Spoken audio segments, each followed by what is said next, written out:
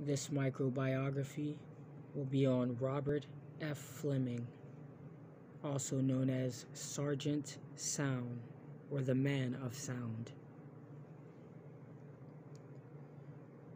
Little is known on the early life, or even the life in its totality, of the Man of Sound or Sergeant Sound, Robert F. Flemming.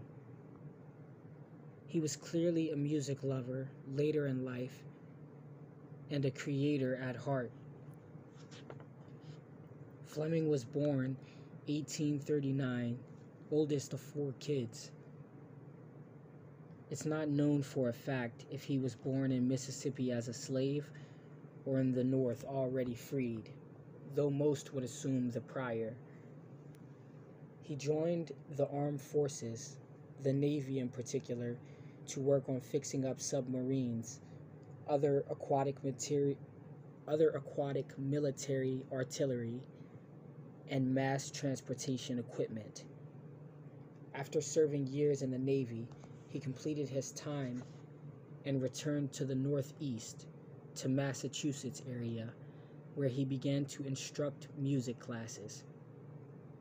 Getting some fulfillment, but not enough, as he began to go deeper, finding room for growth in the average acoustic guitar. Here he began to recreate the guitar with subtle modifications with great differences in sound, introducing an overall change to the world of music by birthing the euphonica. Flemming patents this in 1886. The alterations resulted in more body and volume compared to the sound of a standard acoustic guitar. He shortly after started a business building on his euphonica. Though I hope it was a successful venture, that is unclear, as he suddenly went back to the military shortly after he started the business built around this invention.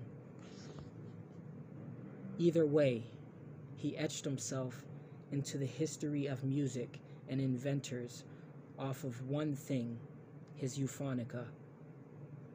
Robert F. Flemming, the Man of Sound or Sergeant Sound. For more videos like this, leave a comment, and to suggest a video, leave it in the comment section as well.